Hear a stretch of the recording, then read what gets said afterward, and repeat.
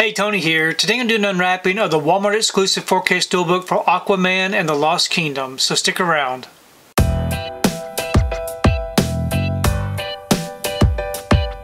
So today I wanted to take time to do an unwrapping of the Aquaman and the Lost Kingdom 4K Steelbook from Walmart. Here's the front, and here's the back. If you'd like to read up on it, you can go ahead and pause and do so. Check out these special features.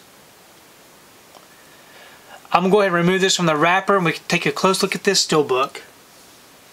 Okay, got the wrapper off and the J-card removed. Here's the front of the Steelbook.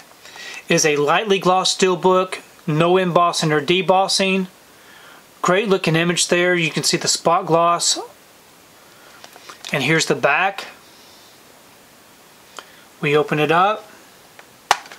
We have our front and back together. Nice looking images. On the inside it does come with a digital code, and we have our 2 discs. So we have our 4K disc here with this yellow artwork, and we have our Blu-ray disc with this green artwork, and we do have some great looking inside artwork. So overall this is a really nice looking Steelbook. So I'm very glad to have this Steelbook in the collection. I was unable to see this one in the theater. I'm definitely looking forward to checking this one out.